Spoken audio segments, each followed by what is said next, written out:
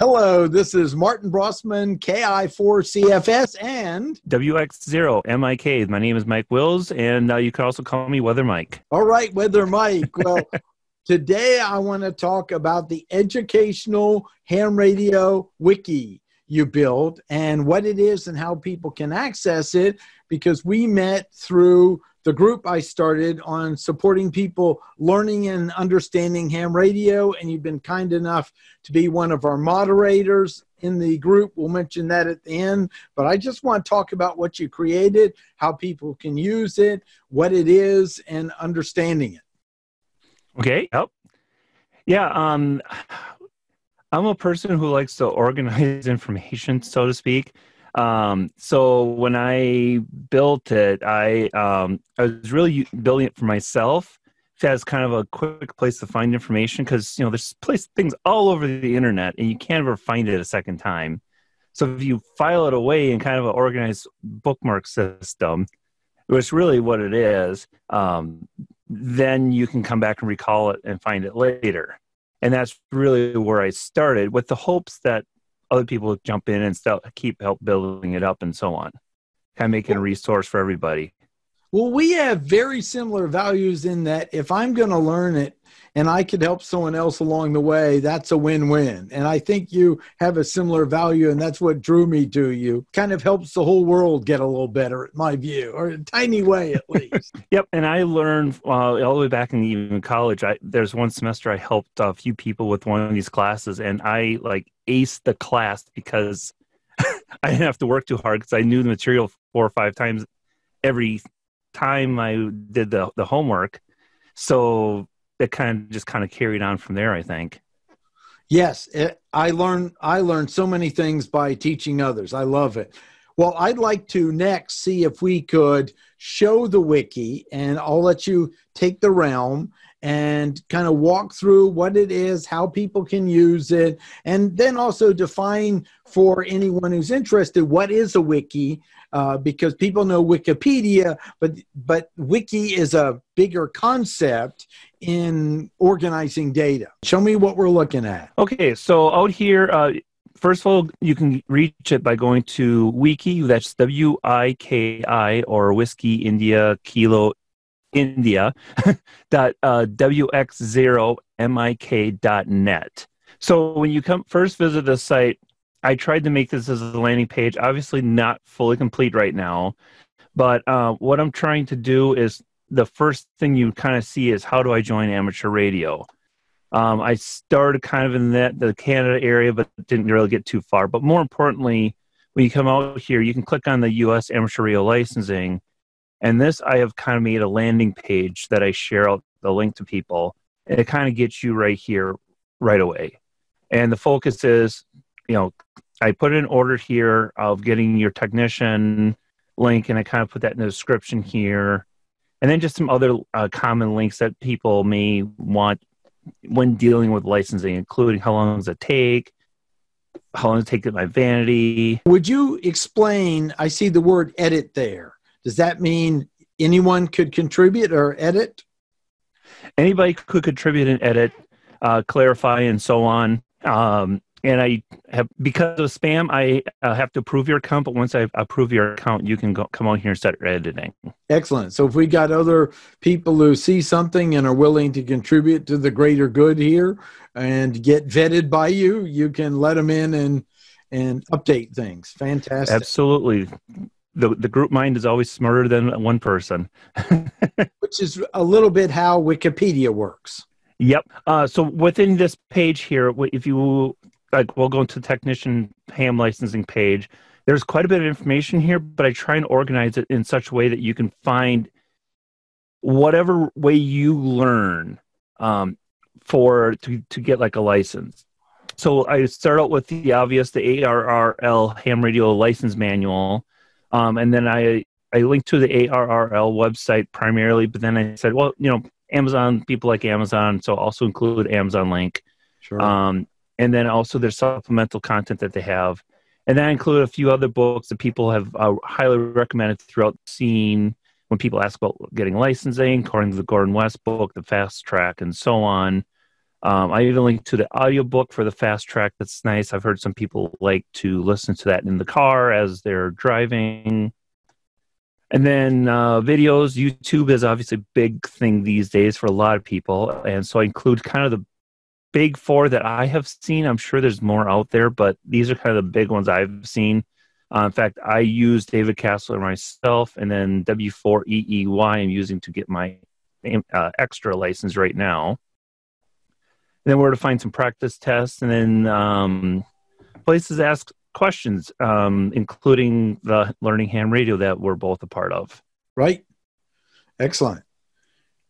Fantastic. And then you've got some other things in there, public Pi Star and CW, and it looks like you've been doing a little homework here to build out some of these categories. Well, some of these may not have much in there right now, but yeah, on the side here, I kind of have, I tried to categorize it in what I thought made sense, and they may change as we go. Kind of this section here is more the VHF, or kind of about the topics about the bands and so on. And then we get into more of the generalized stuff, specifically about antennas. I thought about, maybe a way for clubs to kind of put their names out there, or if there's other online organizations, clubs type scenario. And emergency communications, that's big in ham radio a lot of times.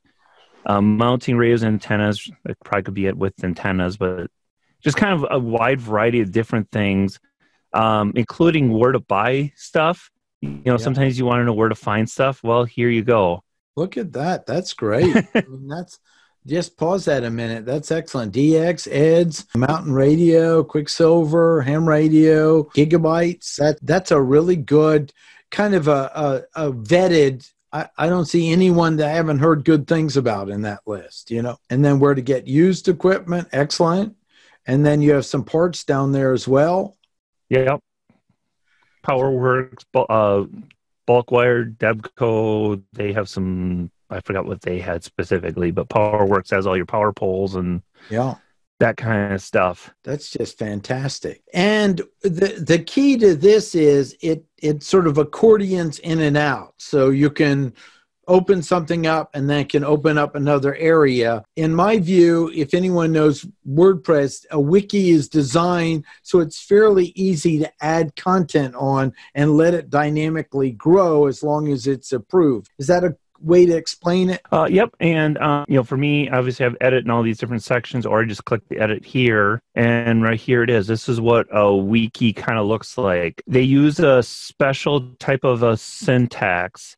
And really, you don't have to know that, because all you have to do is start typing. You can highlight that section and say, I want that to be a header, and it'll automatically do the markup for you. So you don't even have to learn all this different kind of markup out here. This is what a link looks like. So your link and then your title. You don't have to know all this weird text stuff, much like you do in Wikipedia. Right. Try and keep it easy by putting this bar up here. And this looks a little like HTML to me. Is that close to what it's using, or is it its own modified markup language? It's actually technically called Markdown. It's supposed to be something where I think it was originally developed for writers, because as they start going along, they want to make something bold.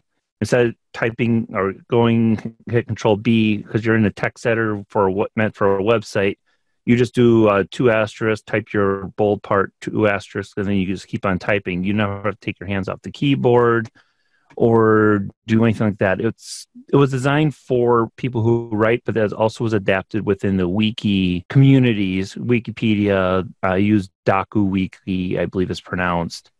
So they kind of adopted it there as well. Very similar to HTML. And this is part of the family. Is this of the wiki world? Would you kind of state what is the wiki world if someone doesn't know what that even means?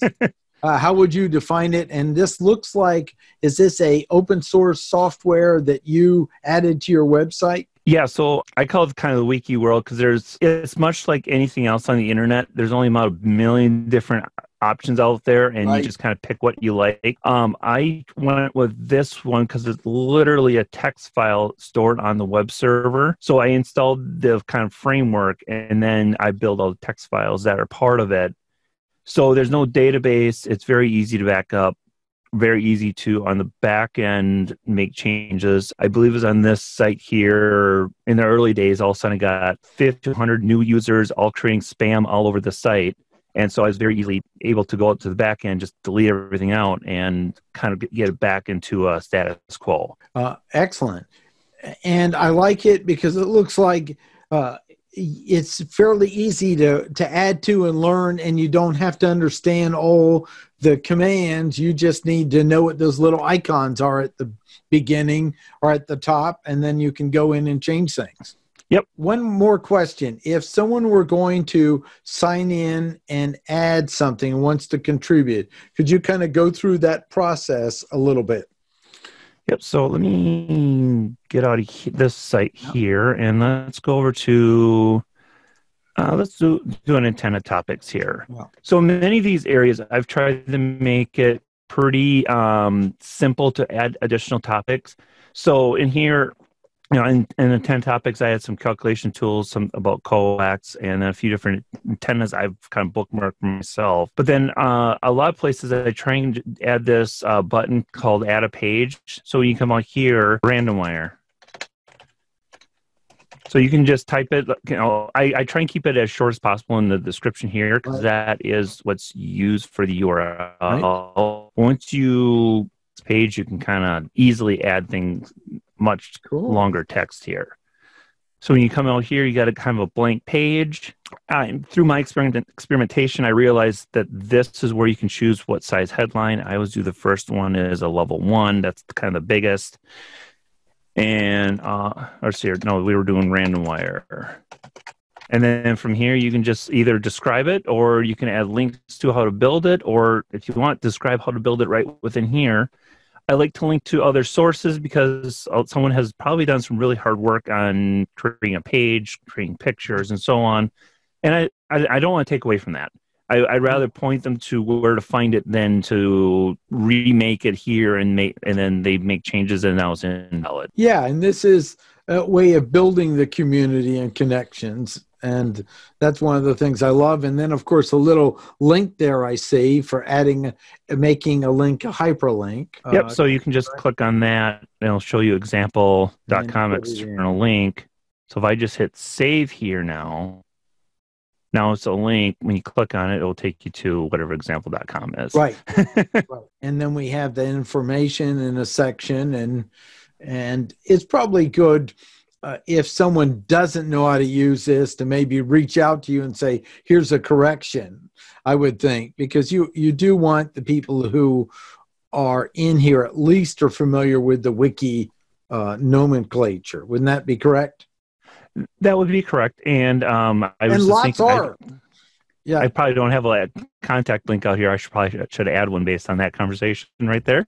Yeah, that sounds good. That would be, the one that might minimize spam, but let people contact you. If you something to add, let me know. I think that's a great idea. We'll say look for it. It'll be on here soon. How's that? Yep. Well, this is very exciting because this is, again, one of the many things I love about amateur radio. It's a community with a commitment to help each other, and the idea that when each one of us work to do our part, the whole boat raises. And that's why I wanted to find my way to give back. And since I have some background in marketing, I thought, why don't I do my best with the time permitting to help promote the community, encourage it, because I don't see there's any competition in this. The more people hear about it and learn about it, the more people use it, the more the hobby grows, and also guarantees its future by engagement and use. Yeah, I totally agree. Well, this was an excellent tour of the Wiki. We've got the link below, and go in there, and if you see something, you could either add a comment on the video as a suggestion to add, but please don't just say add this. Give us the link so he can easily put it in, right? And then down put there, it right at the bottom here, contact me. Right? That's great. That's great. Well, Mike, thanks so much. I appreciate what you're doing. I want to thank you for being one of the moderators in the learning how to use and pass the amateur radio exams. We have the link down there as well.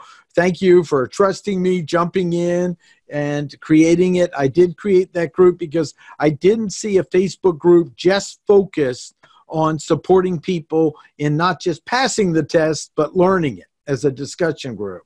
And so that's what brought it into existence. And thanks to your great championing of this, we have 230 members. Now, it will fluctuate the engagement level, but also if you look on the screen right there, we have created categories so any of us moderators can tag things and put them in those categories. So make sure to look at that when you come in. And what I ask is, if you join, the best way to get something out of it is put something in. We learn more by contributing to others than just being on our own. So don't be silent, contribute to this. Any more advice, Mike? I agree. The more you share, the more you learn, and be willing to be wrong, but also learn from that and learn the quote the right way beyond that.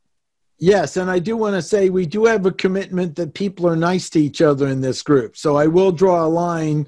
If you get normal social media abuse, I will remove you, because I came from the ham radio where we treat people with respect and kindness more than anything else. And I've been involved in social media, and that's not always true. Sometimes it is, but not always true. But I am a bit of a stickler in this community. You can correct people in a nice way and not be mean. So we want this a friendly, supportive community that encourages people to learn.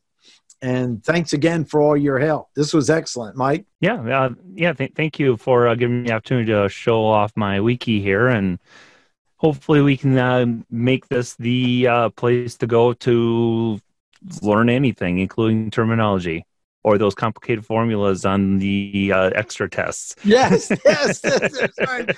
Yes, and if I make it or not, I'm still going to be here to help. I'm in the middle of it. Am I too old to get it or something? It's great. I love it.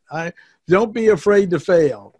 Be afraid to not try. That's worth fearing. Excellent. Thanks so much. Folks, make sure to click subscribe and the bell, and look forward to your comments below. This is Martin Brossman, KI4CFS, and Mike Wills, WX0MIK.